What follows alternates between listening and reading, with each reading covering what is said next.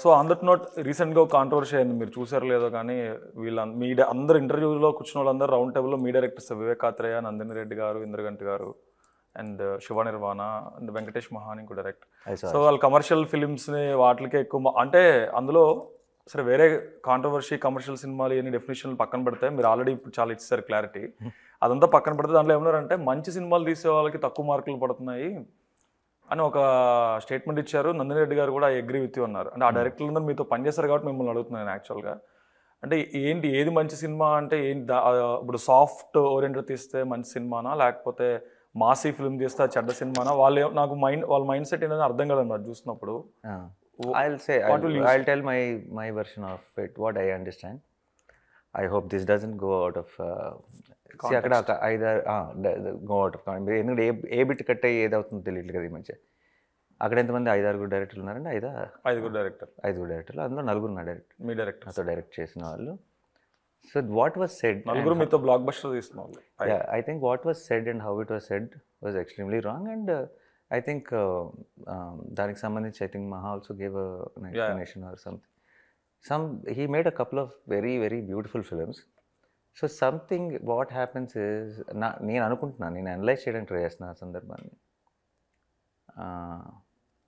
కొన్ని ఉంటాయి మనకి, మనం సినిమా చూసి వచ్చిన వెంటనే బయటకు వచ్చి ఫ్రెండ్స్తో కొన్ని మాట్లాడుకుంటాం. ఇంటర్వ్యూలోకి వచ్చినప్పుడు కొన్ని we filter out few things. We say it in a certain way to convey our point. There somewhere the discussion went off like one theatre బయట జరిగిన ఒక డిస్కషన్ లాగా వెళ్ళిపోయింది, which is not when you're director on camera చెప్పాల్సింది, కొంచెం జాగ్రత్త అని definitely I would, and I think he also felt that. Obviously he got a lot of flack for that, and I felt very in a way I felt bad that పాపం these guys also got into, అంటే పక్కన నేను నిజంగా చెప్తున్నాను, జెన్యూన్గా ఇప్పుడు it's a bunch of film makers. నాకు తెలిసిన వివేక్ కానీ, మోహన్ కృష్ణ గారు కానీ, అటు శివ కానీ, నందిని కానీ, వీళ్ళందరూ దే లవ్ మా cinema. They really enjoy it, they appreciate it. నాకు నందినితో ఫిలిం చూసినప్పుడు నందిని అయితే సినిమాలు చూసి విజిల్స్ వేసేది మా సినిమా అని. ఆ రోజు జరుగుతున్న వాళ్ళకి మధ్యలో ఉన్న డిస్కషన్కి ఇప్పుడు మనం ఐ థింక్ ఇప్పుడు ఈ ఇంటర్వ్యూ అంతా ఒక 1000 మంది చూస్తుంటే అందులో 990 మంది ఆ క్లిప్ మాత్రమే చూశారు. సో వాళ్ళు ఏదో ఒక డిస్కషన్లో పడిపోయి వాళ్ళు ఒక ఇది ఇంటర్వ్యూ.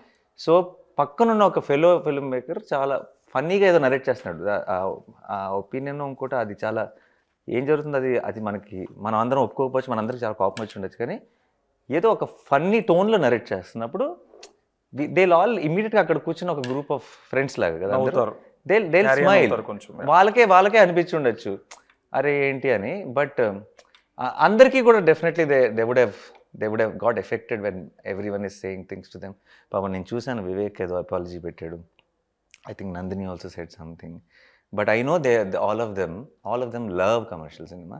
వాళ్ళకి ఒక ఇండిపెండెంట్ సినిమానో లేదంటే వాళ్ళకి ఒక క్రియేటివ్ కంటెంట్ గురించి జరుగుతున్న డిస్కషన్లో ఇప్పుడు మనం ఆ డిస్కషన్లో మర్చిపోయి దీని గురించి మాట్లాడేస్తాం చూసారా. ఆ మాట్లాడే దాంట్లో ఒక జరిగిన ఒక miscalculation. I think we shouldn't punish them too much for that. It is అంటే అక్కడ ఏమైపోయిందంటే ఒక పర్టికులర్ సినిమాని టార్గెట్ చేసేవాడికి మనం KGF అని అంతే, బికాజ్ మనకు చాలా ఇష్టమైన అందరికి ఎంతో మనసుకు దగ్గరైన సినిమా అలా అనేటప్పుడు. కానీ ఇదే డిస్కషన్లు అదే చాలా జరుగుతుంటాయి, కానీ directors there in an interview కాబట్టి. బట్ వీళ్ళ మిగతా అందరూ అదే C మహాజ్ is a different topic all together. I don't want to get into that because he already put up an apology. But మిగతా వాళ్ళందరూ I really know them very personally. Any cinema, అది commercial are unique film, అన్ని సినిమాల్ని appreciate చేసే film makers. వాళ్ళే first tweet పెడతారు. నేను థియేటర్స్లో వాళ్ళు క్లాప్స్ కొడుతూ విజిల్స్ వేస్తూ చూశాను. RRR కానీ వివేక్ కానీ వీళ్ళందరూ. అండ్ మన KGF గురించి టెక్నిక్ గురించి మాట్లాడటం చూశాను. వాళ్ళు ఎంత బాగా కట్ చేశాడు, ఎడిటింగ్ ఎంత బాగా చేశారు సినిమాలో అని మాట్లాడటం చూశాను. So all these film maker wear just being friendly there and there all చాలా మొహమాటస్తులు అండి వాళ్ళంతా.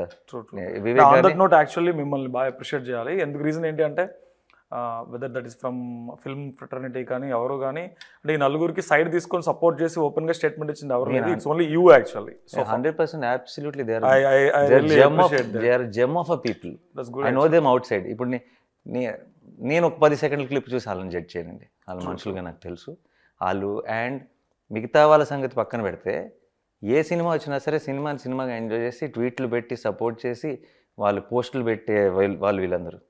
అండ్ సినిమా కంటెంట్ ఇది ఎందుకు ఆడట్లేదు అని వాళ్ళ సినిమా గురించి డిస్కషన్ పెట్టినప్పుడు అది ఒక ఫిల్మ్ మేకరు ఎక్సైటెడ్గా ఫన్నీగా ఏదో నరేట్ చేస్తున్నాడు. నరేట్ చేస్తున్నది ఆ ఒపీనియన్ మనకు నచ్చిన ఒపీనియన్ అవ్వచ్చు, కానీ ఏదో ఫన్నీగా నరేట్ చేయడానికి ట్రై చేసినప్పుడు వీళ్ళు అక్కడ కూర్చొని మనకి నవ్వు తెప్పిస్తాయి, యాంటిక్స్ వాళ్ళు నవ్వు తెప్పిస్తారు. ఏంటంటే వీళ్ళు ప్లస్ చాలా చాలా హ్యాపీ మనుషులు వీళ్ళందరూ, చాలా సరదాగా ఉండి ఎవరినైనా సరే ఇప్పుడు ఎవరైనా జోకేస్తే నవ్వాలి అని అనుకునే ఒక మొహమాటస్తులు వీళ్ళందరూ. So I know them. Okay. But what is అది దాని రియాక్షను జరిగిన ఎపిసోడ్ అంతా it's unfortunate. We all love our KGFs, we all love our RRRs. Our film industry is made of all films.